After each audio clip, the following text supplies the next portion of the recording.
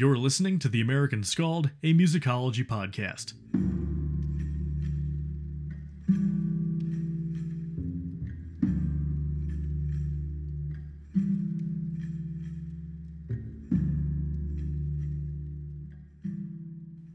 You know, I wrote a whole damn thesis on Grieg's work in Norwegianism, almost 100 pages, on topics ranging from early Norwegian nationalism to folk song collecting to the language debate to independence, and not once, in any of my sources, did I read a single word about Olea Crøger, or even Camilla Collett, two women who collected and cultivated the very melodies and stories that Grieg would make famous around the world through his music. Now, mind you, Grieg is not implicated in this, as he was simply drawing from Lindemann's published collection, and Crøger died when Grieg was very young. But it was Lindemann who learned these melodies in particular from Crøger, and published them in his collection of mountain melodies under his own name. Further, Camilla Collett was one of the most important informants of Asbjørnsen and Moe's Norwegian fairy tales, Norway's own Brothers Grimm if you'd like to think of it that way, which inspired and nourished the creativity of Norway's whole golden age of art as we call it. Now, I'm not one to pass judgment, especially when transposing modern values onto people from 150 years ago. It's like shooting fish in a barrel and then giving yourself a fishing world champion medal. I'm not interested in that. I'm interested in moving forward, and finally giving these two women their due in the narrative of Norwegian music history with what little material I have to work with, for I wouldn't have many of my favorite piano pieces ever written if not for these two remarkable women. Olea Crøger was born July 17, 1801 in Heddal, Telemark, now known as Notodden. She pretty much spent her whole life living in Telemark, aside from some short stays in Christiania. She had to be homeschooled by her parents, as was the norm in the Norwegian bourgeoisie, as girls were not allowed to attend high school. From a young age, she demonstrated talents in the arts, especially music, and gave private lessons in singing. As a young adult, she would lead and teach the choir at the local teacher training school. Life became increasingly difficult for her, though, for after her father died, she was left with two sisters to run the farm, with Crøger taking on much of the land work. According to her brother-in-law, the apples from her orchard were, quote, the best in the village. But we didn't come here to learn about Crøger's apple talents, as interested as I may be in that. For as I alluded to earlier, Crøger was one of the first people to systematically collect the folk songs and melodies of Telemark, and thus she is now counted as one of the few women who are part of the national breakthrough in Norway at this time. While we don't know when she started collecting these tunes, it was as early as 1842 when she first requested publishing from a firm in Christiania. Being a woman, the publisher gave her a lot of pushback, so she had to ask the local parish priest Tønnesen in Nissedal for male assistance. The best he could do was send a letter stating Norske Folkeviser, collected by a Norwegian lady, reviewed and provided with the necessary glossary by Pastor Tønnesen, as well as with melodies by organist Lindemann. Thus, her work would only be published under Lindemann's name, with herself only referred to as Norwegian Lady.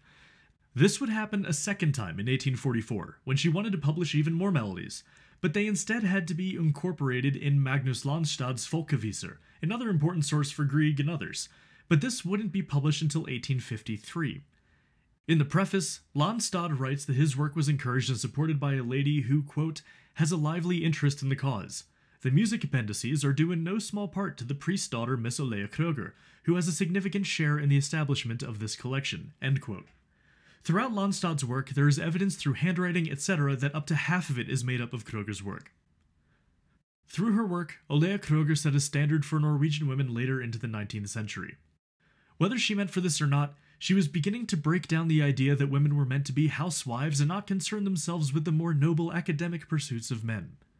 Olea's passion and motivation simply drove her to do whatever it took to fulfill her vision, and for her to travel around Telemark alone to collect folklore and folk tunes was unheard of for a woman, and it inspired generations of Norwegian women to rise above the traditional expectations.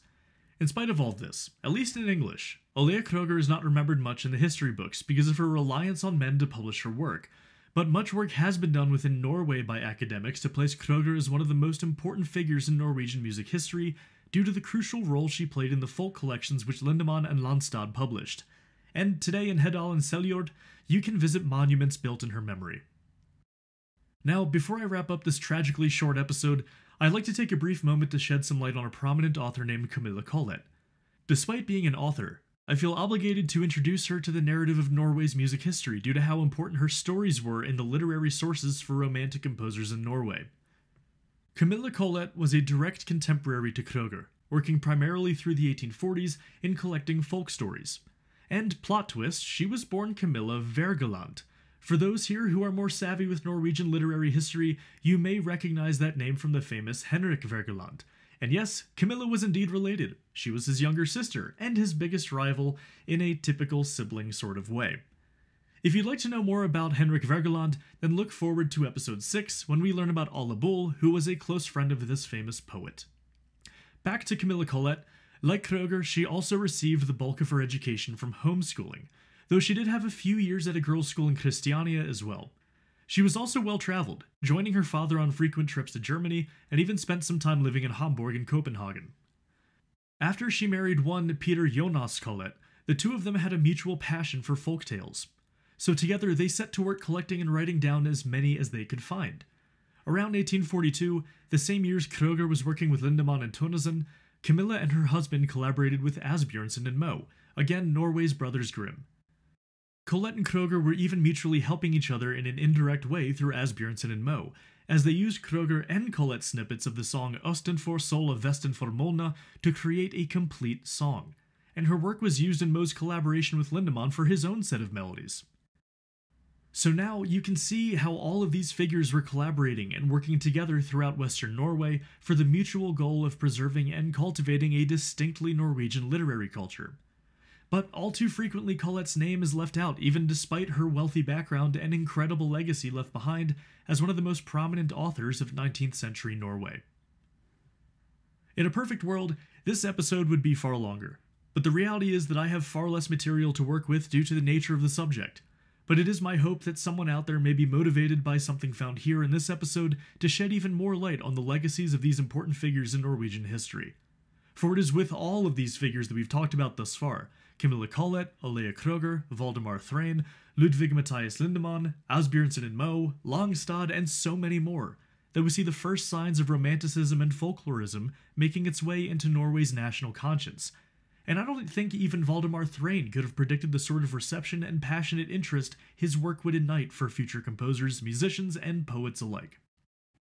While most of Norwegian Romanticism for the next century would owe its heritage to Thrain's work primarily, more concrete interactions between art and folk music which fueled much of the Romantic era would not have been possible without the works of these incredible men and women who dedicated their lives to the cause of their homeland. And so friends, that wraps up this week's episode of the American Scald's Musicology Podcast. If you'd like to support the show, be sure to leave a review, subscribe on YouTube or your podcast platform of choice, or leave a tip on my website, theamericanscald.com, as I do all of this for free. Also be sure to share this with others who may be interested. Now, I'm currently sitting at 8 5-star reviews on the Apple Podcast platform, up from 7 last week, and I'd love to see the number hit 10, again of any value, for I want them to be genuine. Remember, you can find me on Instagram and YouTube under the same name, and if you find yourself becoming enchanted with Nordic art music, be sure to join hundreds of us over on the r/Nordic Sound subreddit. So, as always, thank you for listening, and I look forward to seeing you on the next episode of The American Scald, a musicology podcast.